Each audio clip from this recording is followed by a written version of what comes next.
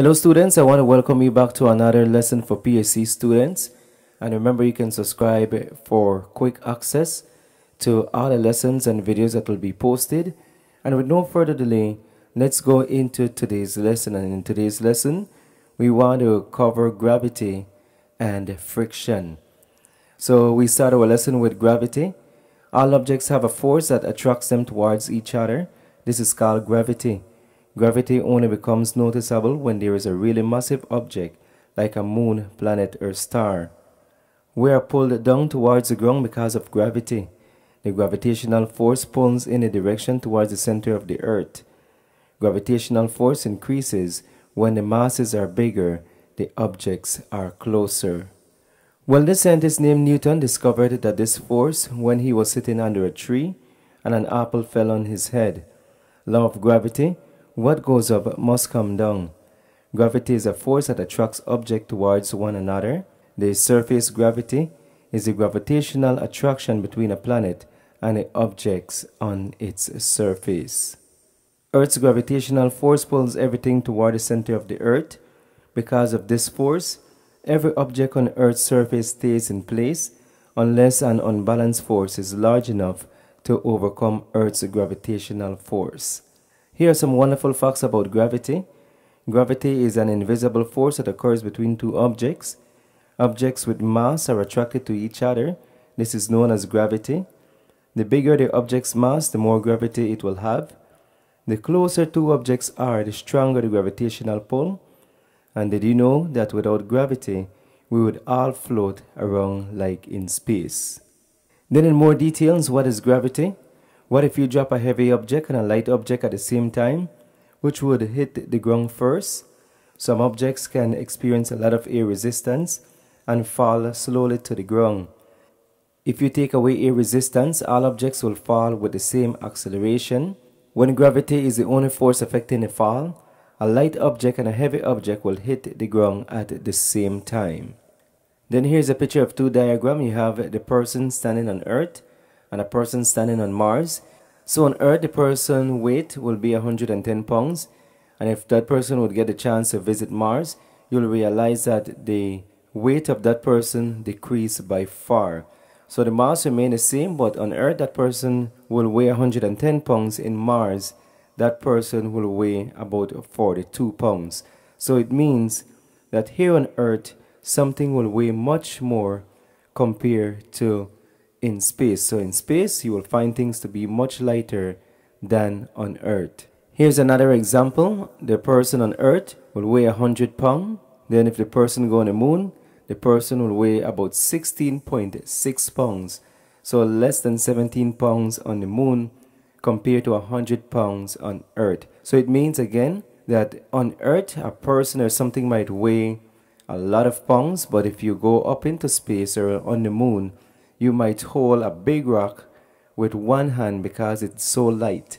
And on Earth, you might struggle to try to lift that rock. So it's very important to note that on Earth, something will weigh much more compared to in space. Then gravity facts. All objects with mass exert a gravitational force. Gravity causes falling objects to speed up as they fall 9.8 milliseconds faster every second. Gravity and inertia causes the Earth to orbit the Sun and the Moon to orbit the Earth. The gravitational pull of the Sun and the Moon creates tides on Earth, 2 high and 2 low tides per day. And to continue our lesson, what is friction? Friction is all around us. It is caused by the minor bumps and jagged edges. In all surfaces, there is no way for humans to escape it. There are 4 types of friction. You have static, sliding, rolling, and fluid. Each of these have their own unique application and advantages. The 4 types of friction. Static friction is when a force is applied to an object, but it does not cause it to move. Example, pushing on a wall. Then fluid friction occurs when an object moves through a fluid, meaning either a liquid or gas. Examples, skydiving or swimming. Then sliding friction occurs when solid surfaces slide over each other. Example, falling on the pavement. And rolling friction occurs when solid surfaces slide over each other, example, falling on the pavement. Friction is due to electrostatic attraction between the atoms of the objects in contact.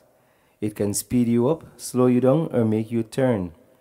It allows you to walk, turn a corner on your bike, warm your hands in the winter, and see a meteor shower. Friction often creates waste heat. It makes you push harder, longer to attain a given acceleration. Like any force, it always has an action-reaction pair. Rolling friction.